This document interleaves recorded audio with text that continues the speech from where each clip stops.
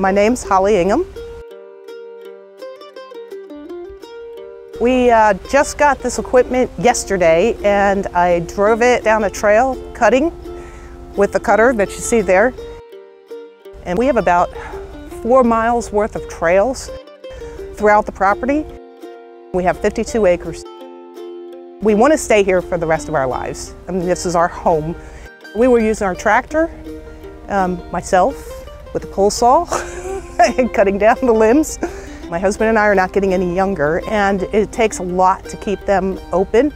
So he researched all the different compact track loaders. He loved the JCB because of the single boom, and read about it and looked for the local dealer, and Company Wrench popped up as our local dealer, and I couldn't be happier with them. Considering I don't use big equipment, it seemed complicated, but after doing it a couple of times, makes perfect sense. One hand is used to make it go back and forth, the whole machine back and forth, and the other hand is used to operate your equipment, you know, your attachments. So that was pretty straightforward, and I love the fact that if you just let go of everything, you get scared and you let go of everything, it just stops. It's actually pretty simple.